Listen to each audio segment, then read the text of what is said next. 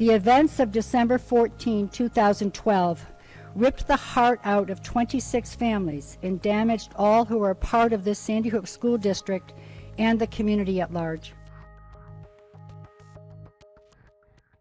Our focus was always to bring our students and teachers home to our community.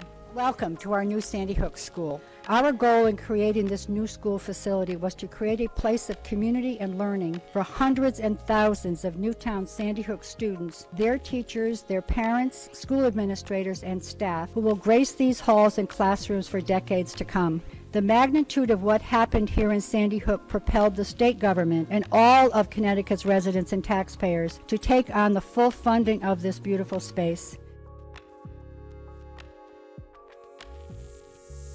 But let me state unequivocally that we would trade in a minute this beautiful new school for the more familiar and aged Sandy Hook School built in the 50s if we could just change the past.